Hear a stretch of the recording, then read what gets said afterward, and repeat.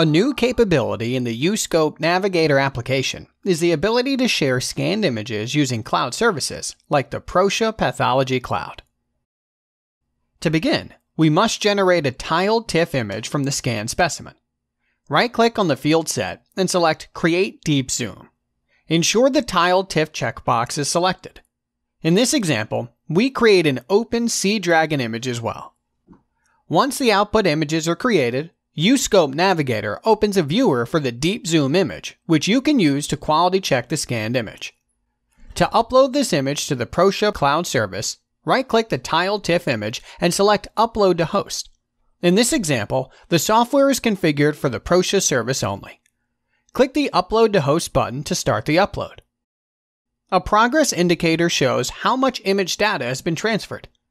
Once the upload completes, close the window and open a web browser to access the Proscia Pathology Cloud service.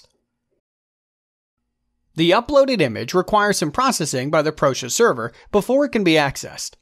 Once complete, the image is online, allowing you to view, annotate, and collaborate with peers.